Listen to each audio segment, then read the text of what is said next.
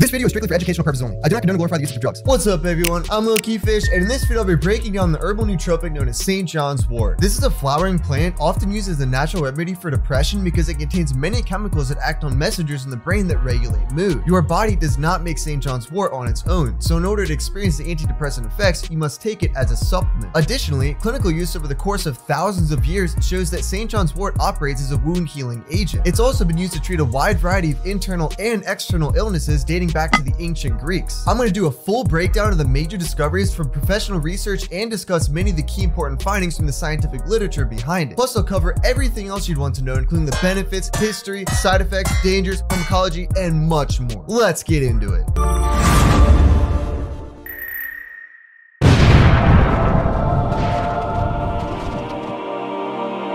Scientifically known as Hypericum Perforatum, St. John's wort is an herbal ingredient used in therapeutic products for the treatment of skin irritations, depression, anxiety, and insomnia. The herb itself is a beautiful star-shaped yellow blossom and is named after the Roman-born preacher John the Baptist, who lived during the 1st century. Around the Middle Ages, the herb was used as a talisman for warding off evil spirits. Moreover, June 24th is known as St. John's Day, and this is when the plant is in peak blossom and is best harvested during this time. The urban legend has it that if you place the flower under your pillow on St. John's Eve, St. John himself will greet you in your dreams and bless you with good luck until next year. A few millennials later, St. John's wort has still remained a popular treatment for anxiety and wounds like cuts and burns. Let the healing power begin.